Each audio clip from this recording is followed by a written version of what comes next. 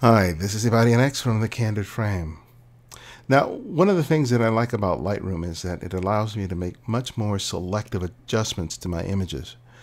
Now, typically when I go into the Develop module, I go into these controls which affect the image globally. So when I adjust white balance, exposure, contrast, clarity, vibrance, or saturation, it's affecting the entire image evenly. So for example, if I adjust the exposure slider, it's making a change to the entire tonal range of the image. It's not just isolating it to one particular area. These controls, the highlight, the shadow, and the whites and blacks, does isolate those controls to specific areas in the tonal range. Like the whites tend to impact the really bright areas of the frame, so I can slightly go down here, and those whites are reduced. I can do that for also the highlights, which tend to be the quarter tones, just shy of being pure white, and I can reduce that there. But I find that when I make those controls, though it can do a good job with certain tones that I'm trying to reduce or increase, it may have an influence on other areas of the image where I don't want it to be touched. So for that, I will often use the adjustment brush, which I can get by clicking on it right here. Now, when I click on the adjustment brush, it provides me a palette with many of the same controls that I have in the Develop module in terms of exposure, contrast, highlights, and shadows. But the difference being now that only the areas in which I paint in the effect will be impacted. So for example, I want to sort of shape this image so that you can focus here on the young girl's face. And part of the problem for the image is that there are other areas of the shot that are sort of drawing people's attention. This tabletop, for example, is a little brighter than her face. So it's competing with her face for the viewer's attention. So I want to be able to make that a little darker. I'm going to apply in a vignette a little later that will make the edges of the frame a little darker, which is going to help draw the attention there, but there's still a good percentage of this table that is pretty bright, and I want to reduce that. So what I'll do is I'll adjust the exposure down. I'll go down a full stop, which may be more than I actually need, but that's a good starting point.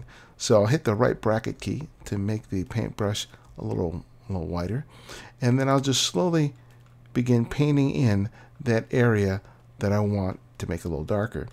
Because it's an exposure adjustment, it's impacting all the areas of the frame fairly equally, and I can see immediately that it's making everything just a little bit darker.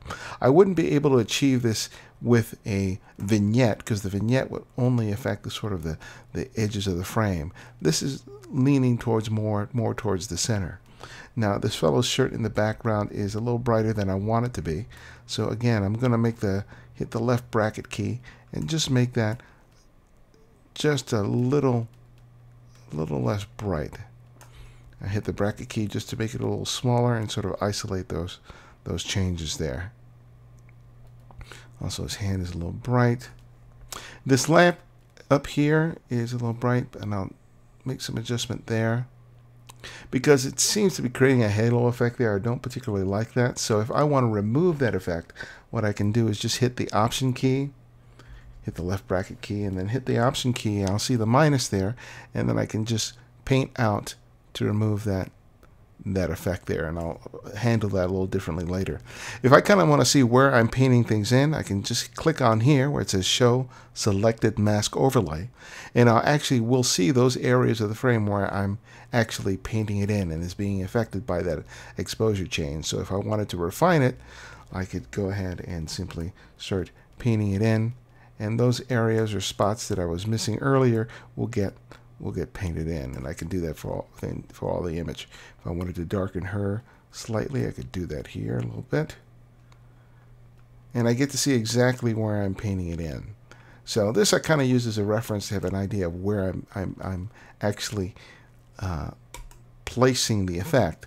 But as you can see here, it's a little too dark here, a little too dark on the hand, so that exposure slider is just a little bit too far. So I'm going to sort of pull it a little back until it looks a little more subtle. And because for the most part it seems to be midtones and shadow detail, I'm going to use the shadow slider to try to bring that a little in and see how that doesn't. So I'll go a little bit too far. Seems to mostly be impacting my subject on the right, so I'll have to sort of reduce the impact of it there by hitting the Option key and taking it away, the effect from there. But I like everything else it's doing within the frame. Now, because I still have this this icon active here, I can influence the images in other ways. I can reduce the clarity here and sort of make it a little more blurred. Typically people like to increase the clarity, but in this case I just want to make it a little more blurred. If I wanted to play around with contrast, I could do that. I could increase it. That doesn't seem to look good. Let's see, how about if I decrease the contrast a little bit. Yeah, it makes it a little more muted. Now, what I can do if I want to create another adjustment brush, I simply click on New, and now what I want to do is I just want to emphasize her. I want to not only increase the contrast on her slightly, also want to make her just a tad brighter. She's also already well exposed as is, and I'm going to increase the clarity a little bit. And so I'll just paint around her hair, her hand, and her shirt. Thankfully, I was able to nail focus on the eyes, so that worked out really, really nicely. Again, I'll be able to check exactly where I'm painting it in, and if there's any spot that I'm missing, I'll just go ahead and paint that all in. Again, I'm not going to be completely exacting about this. I just want to be in the ballpark for this tutorial. And now I can go in and I'll increase the clarity a little stronger. Let's actually let's increase the sharpening just a bit. Even though I apply some global sharpening to the image, let's do it just a little bit more so that she's tack sharp. So I like where this is. If I want to make her a little cooler, let me adjust the color temperature slightly. Yeah, that looks really good. So I click Done to apply the effect. And now, if I see the before and after, I can see the difference in the image. It's pretty subtle, but you can see here how the table is a lot darker. She stands out a lot more as a result of me not only darkening the frame, but also increasing the clarity and the sharpness so that your eye goes directly direct to her. So when I think about the adjustment brush, I'm not really thinking about making very heavy-handed adjustments to my images.